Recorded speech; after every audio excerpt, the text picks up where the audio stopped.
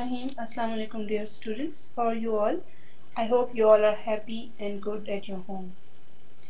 Okay dear students, I welcome you all to the YouTube channel of Allied School Salman Farsi Campus.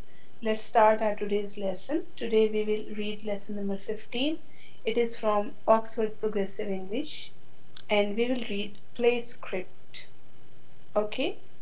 This is the dramatized first chapter of Great Expectations, one of the most famous novels of Charles Dickens, that published in 1861. Students, dramatized means that the continuous prose of the original has been turned into a drama or play. Okay, let's start our lesson. It's a story of a 10 years old boy named Philip Pirrip, who is called Pip. He lives with his much older sister, Mrs. Joe, and her husband, the blacksmith, Mr. Joe, in a village miles away from churchyard. When the play starts, we find Pip in the churchyard, standing beside the gravestone of his father and mother. He was very sad. He looks sadly to the graves of his 5 little brothers. He wished if only they all had lived, he wouldn't have to live with Mrs. Joe, even though she was his sister. But he was afraid of her anger. When he was there talking to himself, he heard a rough voice. He saw a man saying, "Hold your nose, keep still, or I'll cut your throat." He was terrified. It was a very dangerous man with a prisoner's iron chain on his leg. He was wet, muddy, and badly scratched. He held Pip from his chin. Pip said, "Oh, don't cut my throat, sir. Please don't do it, sir." The man said, "Tell us your name, quick, quick, boy." Pip, stuttering in a whisper, "Pip, Pip, Pip, sir." The man once again said, "Loudly, boy." Pip, a little louder, "Pip, sir." Now man said, "Show us where you live. Point out the place." Pip, pointing to the village a miles away, "There, sir, in the village." The man said, "What fat cheeks you have got! Dear me, if I couldn't eat them." He puts his rough hand towards Pip's face and Pip, nervous. He said, "Oh, please don't, sir, please don't think of doing that."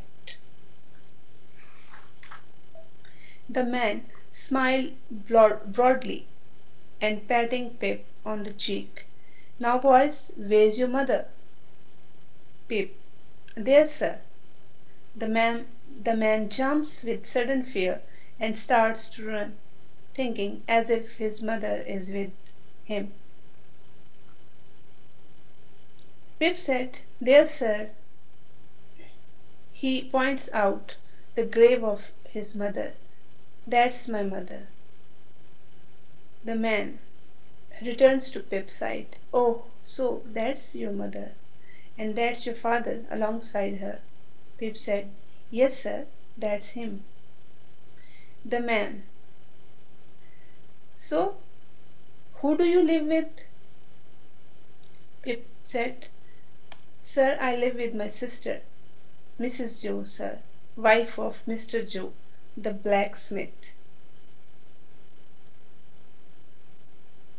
When the man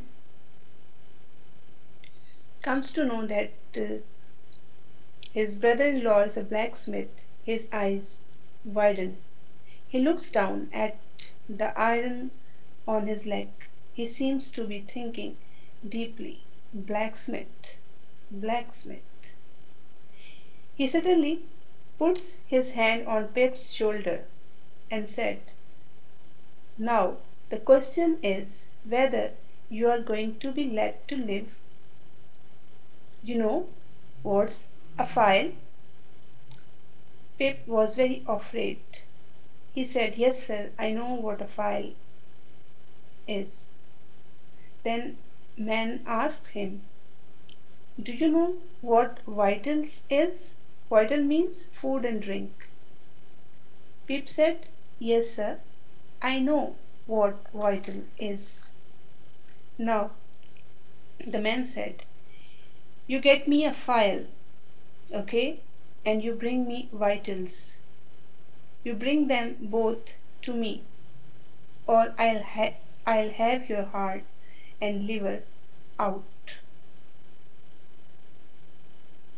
Pip was feeling both sick and frightened. He said, "Please, sir, let me upright, and I'll attend to you better." The man said, "You bring me tomorrow morning early that file and those vitals, and you never dare say a word to anyone, or dare make any sign to anyone that you have ever met a person such as me, and you shall be let live." Pip, shivering with cold and fear, said, "Yes, sir." Then the man said, "But if you don't do as I say, your heart and your liver shall be torn out. Now, I'm not alone, as you might think. There's a young man hiding with me, and in comparison with him, I am the gentlest person you could hope to meet. This young man has a special way of getting the heart and liver out of a boy." The boy was very terrified to listen this. But the man said, at that moment, "I'm stopping this young man from doing that.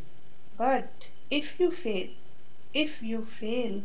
I won't be able to stop him. What do you say?" Pip was very terrified. He said, I'll get you the file and the vitals, sir. I promise, sir. I'll find what bits of food I can. I promise. Please let me go." The man said, "Say, may the Lord strike me dead if I don't." It means कि अगर मैं ये काम नहीं कर सका तो मैं मर जाऊं. Pip was very terrified. He said after the man, "May the Lord strike me dead if I don't." Then man said, "Now you remember your promise, and you remember that young man too. You get home now and bring these things to me." And Pip, turning to go, said, "Good night, sir," and he starts to run fast. The man said to himself, "No good night for me." He looked at his leg and he said, "With this cursed leg iron and this cursed cold, there is no good night for me." And he was shivering. He pulls his damaged jacket across his chest. Okay, that was the end of your story. Now, I hope you have enjoyed the story. Now, the question and answer. There are 10 questions. Number 1, why is Pip called Pip? Second, who is buried in the churchyard and how does Pip feel about them? Number 3, how does Pip feel about living with his sister?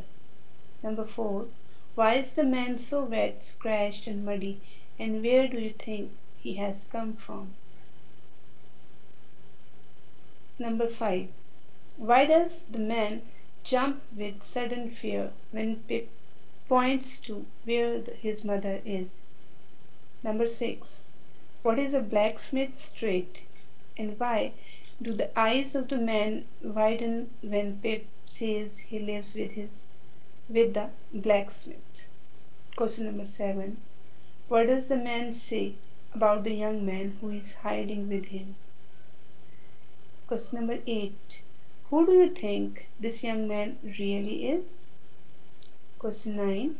How does the man threaten Pip? And question number 10. How do you think Pip is feeling as he runs off at the end?